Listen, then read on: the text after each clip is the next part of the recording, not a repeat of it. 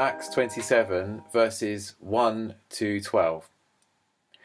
When it was decided that we would sail for Italy, Paul and some other prisoners were handed over to a centurion named Julius, who belonged to the imperial regiment. We boarded a ship from Adrantium, about to sail for ports along the coast of the province of Asia, and we put out to sea. Aristarchus, a Macedonian from Thessalonica, was with us. The next day we landed at Sidon, and Julius, in kindness to Paul, allowed him to go to his friends so they might provide for his needs. From there we put out to sea again and passed to the lee of Cyprus because the winds were against us. When we had sailed across the open sea off the coast of Cilicia and Pamphylia, we landed at Myra in Lycia. There the centurion found an Alexandrian ship sailing for Italy and put us on board. We made slow headway for many days and had difficulty arriving off Cnidus. When the wind did not allow us to hold our course, we sailed to the lee of Crete opposite Salmone. We moved along the coast with difficulty and came to a place called Fair Havens near the town of Lasea. Much time had been lost and sailing had already become dangerous because by now it was after the fast. So Paul warned them, "Men, I can see that our voyage is going to be disastrous and bring great loss to ship and cargo and to our own lives also." But the centurion, instead of listening to what Paul said, followed the advice of the pilot and of the owner of the ship.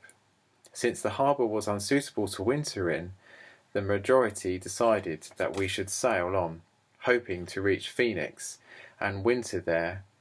This was a harbour in Crete, facing both southwest and northwest. Well, for a history and travel fan like myself, this is a really interesting, fascinating passage, and I really loved kind of looking into it a bit further. Now, the story so far is that Paul, who was a Roman citizen, had been accused by the Jews of many things, of blasphemy amongst other things, and causing riots, etc. And so he, as was his right, had appealed to go before the emperor in Rome to make his case. And so this is the beginning of his journey to Rome. And we see here, don't we, how he was assigned a centurion, a man named Julius, who was part of the imperial regiment. Now, this was a man of great authority. This was a man, the imperial regiment were actually under the emperor's personal command. So this was this person was not insignificant in the Roman army. And we see that they boarded the ship at Adrantium, which is now part of modern day Turkey, and they sailed, kind of a long tortuous route, if you like, from through the Mediterranean. And it's quite fascinating, isn't it, to see how the travel and trade of those days kind of happened. They picked up a ship that was coming from Alexandria, going up to Rome, and we see how it worked. And I just found it really interesting looking at it and reading about it. Another interesting point is that when Paul spoke up, it was around the time of the fast. Now, that was the fast for the Day of Atonement, which the Jewish obviously celebrated. And so that would have been about this kind of time in the year, end of September, early October. And obviously the conditions on the Mediterranean were a lot more treacherous, were becoming a lot more treacherous. There were autumn gales and storms, which is why Paul said what he said. So, fascinating stuff. But what I want to focus on today is verse 10. And I'll read it to you again. And it said, Paul speaks up and he says, "Men, I can see that our voyage is going to be disastrous and bring great loss to ship and cargo and to our own lives also." Now, I just was thinking about that kind of conversation that Paul had with the centurion, with the ship's owners, with the pilot, with the ship's captain. And I just thought it was fascinating how he spoke up to authority. And it kind of reminded me of some situations that I've dealt with in the past in my workplace, where I've coached people, and one of the things that I've coached people on sometimes is actually this whole concept of managing up. And what that is speaking truth to power. And maybe talking to a manager or a leader or someone who's in authority over you and saying, I don't know if this is going to work, or I don't know if this is the right course of action. And it's how to do that in a respectful but truth-filled manner, and not in a way, not in a rude or disruptive way, but in a way that is constructive. And I just thought how Paul handled this situation was amazing, was exemplary, and it made me start to think about, well, what does the Bible say about speaking truth to power and speaking up in the workplace, or maybe in any situation, in any context. And you might have to deal with a difficult boss, a difficult government, someone in authority over you, a difficult leader. And how do you do that in a manner that is godly and right in God's eyes? And the Bible does actually talk quite a lot about this.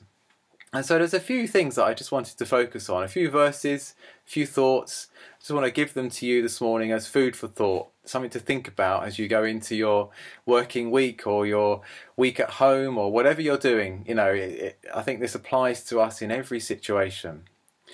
The first go-to verse, if you like, on this subject of speaking truth to power is Romans 13 verse 1 to 2, where Paul, and if you remember that this was in the context of the Roman Church was under the authority of the Emperor Nero, who was at best a poor leader. At worst, he was a maniac, a murderer, a nasty piece of work. And so Paul, in that context, spoke to the Roman Church and said that actually all authority is God ordained. And I don't understand that, and Paul didn't understand that probably, but he said it is nevertheless.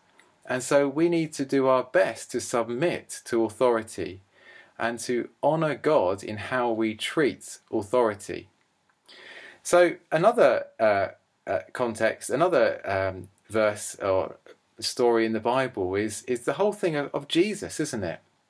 And how Jesus obviously is the total authority. He was there, he flung stars into space. And Jesus' example of how he submitted to the will of the Father, and how it says in the Bible how he considered equality with God nothing to be grasped, but he came in human form, in human likeness. And all through Jesus' ministry, he only did what the Father told him to do. Jesus was total authority, but he was also in total submission. He knew what it was to humble himself and be submissive to authority. And there are certainly times in life, aren't there, when we do need to speak up to authority. If you think about the story of Esther, how she was put in the Persian court, and she reflected herself, I was put here to speak truth to power. I was here for the saving of many lives. And she was put in that position for such a time as this, to save many lives. Or you think about how Jesus spoke up to the Pharisees in defense of poor, needy people who needed healing. He said, of course I'm going to heal them on the Sabbath. That's their need, and he spoke up to the Pharisees who were kind of coming in a self-righteous religious manner. Or Proverbs 31 verse 8, where it says, speak up for those who cannot speak up for themselves, speak up for the rights of all who are destitute. The Bible is clear that there are times when we need to speak up, when we need to speak truth. We need to speak truth to authority. But the Bible also gives us some really good ways of how we can do this in a godly manner. In Ephesians 4 verse 15, it talks about how we should speak the truth in love. It is possible to speak to authority in a respectful, in a loving, in a gracious way. In Colossians 3 verse 23, Paul talks about how actually when we work for the Lord, don't we? We are serving our master, the Lord, first and foremost. And so we have a duty, a responsibility to do things in a godly manner. In Philippians, Paul talks about how we should let our reasonableness be shown to all people. People should look at us as employees or as people under authority and say they're reasonable, and how they deal with things is reasonable. And so just finishing really, Paul spoke up, didn't he? And he did what was right, but he did it in a respectful way. And he didn't then kind of, when they didn't do what he said, say, oh, I told you so, oh, come on, what are you doing? No, he didn't. He left it with them, and he left it with God. And he let God's will take precedent. So just some thoughts there about speaking up to authority, about speaking truth to power. Have a great day. Thanks.